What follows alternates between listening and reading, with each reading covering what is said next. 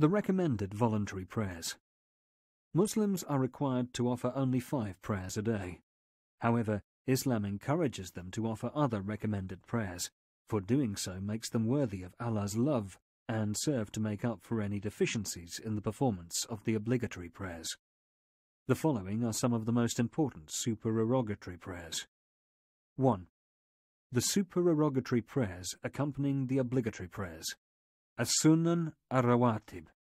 These are the prayers that are offered before or after the obligatory prayers, and Muslims generally do not neglect them. Regarding the reward for performing these prayers, the Prophet said, Allah will build a house in paradise for any Muslim who prays 12 units of voluntary prayer during the night and day. Sahih Muslim 728. They are as follows: 2 units before the Fajr prayer, 4 units before the Duhr prayer, reciting the Taslim after each 2 units, and 2 other units after the Duhr prayer, 2 units after the Maghrib prayer, 2 units after the Isha prayer. 2. The Al-Witr prayer. The Arabic word witr means odd number and refers to odd-numbered prayers offered after the Isha prayer. It is considered to be one of the best and most meritorious of all supererogatory prayers. The Prophet once commanded the Muslims, followers of the Quran, perform the Witr prayer. Sunan at-Tirmidhi 453, Sunan ibn Majah 1170.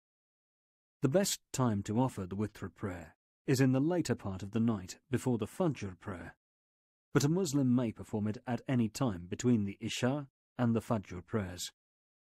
The minimum number of units for the Witr prayer is 1, but it is better to offer 3. A Muslim may offer more if he wishes, but the maximum number of units which the Prophet used to perform was 11. The units of the supererogatory prayers are generally offered 2 by 2, followed by the Taslim. The Witr prayer is no exception. However, if a Muslim wants to conclude his prayer, he must add 1 single unit, during which he may recite a special supplication known as Al-Qunut supplication. This supplication is recited after rising from the bowing position and before prostrating. After this supplication, he may pray to Allah and ask Him for whatever he wishes, holding his hands in front of him with both palms up.